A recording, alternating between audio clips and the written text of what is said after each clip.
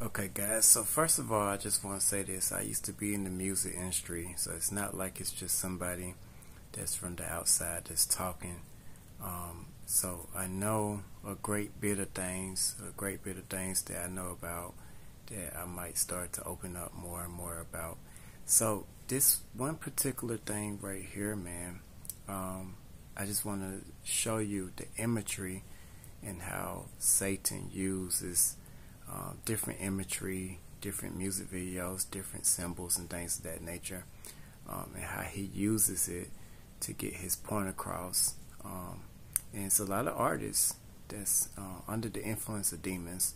So if you look at this picture of Beyonce right here, this is totally just Jezebel. This is a Jezebel spirit. And this video, this older video, she showcases the whole marine kingdom.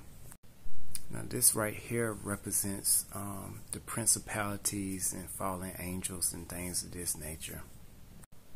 Once again, this represents the seducing spirits of the marine kingdom. Alright, the marine queen, the Jezebelic spirits and things of that nature. As you can see, the water dripping, it's very seducing spirits. Once again, this video represents multiple demonic spirits.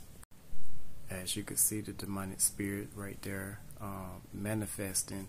And once again, guys, this is just different screenshots from the actual music video. So you have to have spiritual eyes to even capture this stuff, to be able to tell what it really is. And you have to have the discerning of spirits to be able to really tell what it is. Once again, this represents the multiple spirits, or this could represent the leaving of Beyonce right here and the spirit taking over. If you look closer, you could really see the demonic spirit that's sitting right in the middle of her forehead. If you look at this, you could see the horns. This represents Moloch.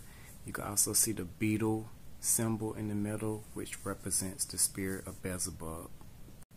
This right here is a complete demonic prince. You can see his crown, you can see his armor and things of that nature. Alright guys, I'm almost out of time. This is the last picture. This represents Satan completely. She's completely sold out to Satan. If you look up different theology pictures and mythology pictures of Satan, you will run across this. This is complete satanic worship.